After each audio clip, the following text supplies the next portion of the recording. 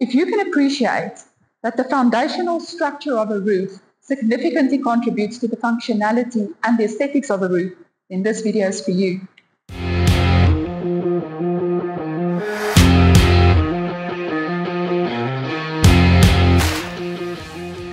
Hi everyone, Sonika here from PRAWA Roofing. In today's video, we will cover the last but most important steps before we can start tiling a roof. We will look at how to fix roof battens, how to secure a valley tray, and how to fix a hip tree. On the topic of battens, in the previous video, we covered how to measure and calculate even batten spacing. If you've missed that video and you'd like to view it, you can click here. We've included timestamps in this video, so should there be bits that you want to skip ahead to, please feel free to do so. Before we continue with today's video, just a special thanks to PRAWA, the Professional Roof Repair and Waterproofing Association of South Africa, where this video will be shot. If you'd like to find out more about PRAWA and all the good work they do to uplift the skills of people in our industry, click on the link in the description below. As mentioned in our first video, all battens should be graded SA Pine complying with SABS 653 and take the time to select straight battens to avoid uneven dips or wavy tile rows. Minimum batten sections to be used of rafter centers up to 760 mm is a 38 by 38 mm batten. Battens should be of a sufficient length and supported at each end and should span over a total of at least 3 rafters. To join battens, joints must be cut diagonally over a rafter and both ends nailed individually.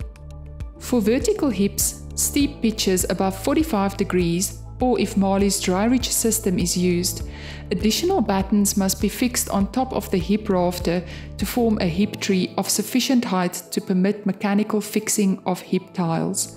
Monterey explains. Monterey, I've noticed that you've come over to the hip now, looking at this batten. Because I thought that we are going to start with the batten at the ridge. So why have you moved to this batten and what's so important about this batten?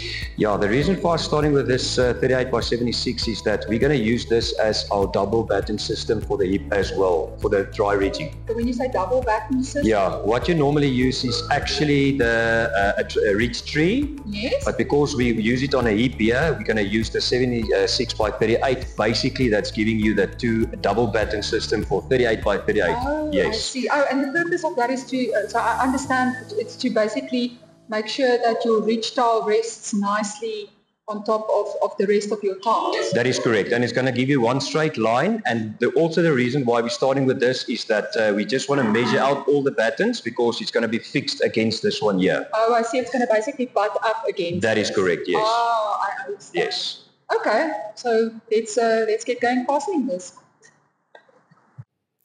In terms of the hip tree itself, we recommend fastening by means of screwing, ensuring a sufficient length to penetrate the batten by at least 40 mm. After having established the position of the apex batten and the first tiling batten, proceed with marking the batten centers onto the underlay of the rafters to ensure horizontal alignment. This can be done with the use of chalk lines that are struck horizontally so that the battens can then be fixed accurately. It is also worth checking horizontal alignment at regular intervals to ensure everything is truly level and even, or the use of a batten spacer made to the required batten spacing is also a helpful tool. It is important to ensure that the nails used for fixing battens are durable under the exposed conditions of exposure.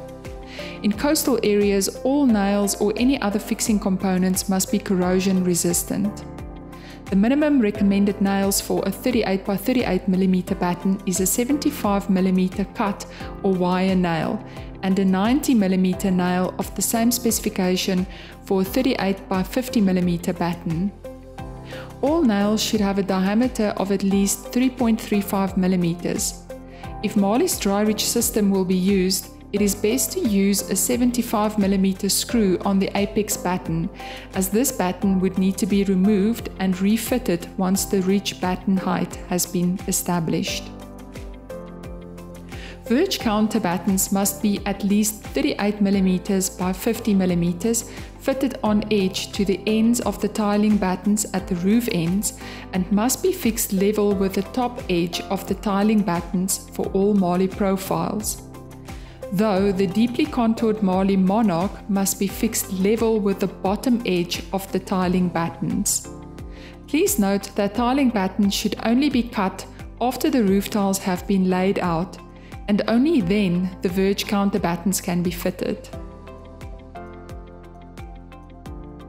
Before fixing the valley tray, measure the full length of the valley required and trim back the tray to the required shape at the ridge and eave using tin snips.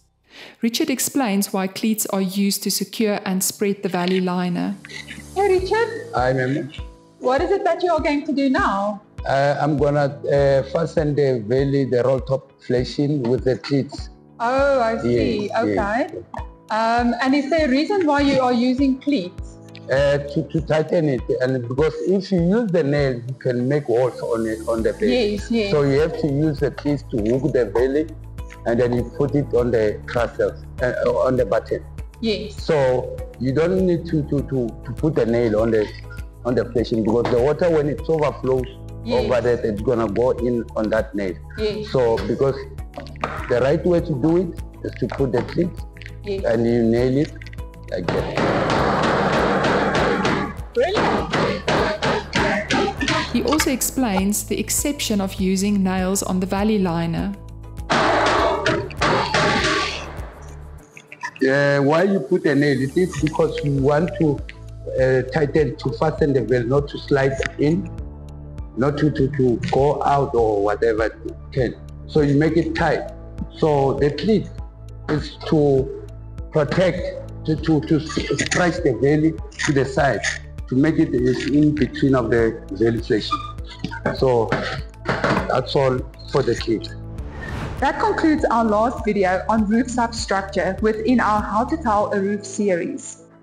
If you enjoyed today's video, please like, subscribe and comment, as we'd love to hear from you. But that's it for today's video. See you in the next one.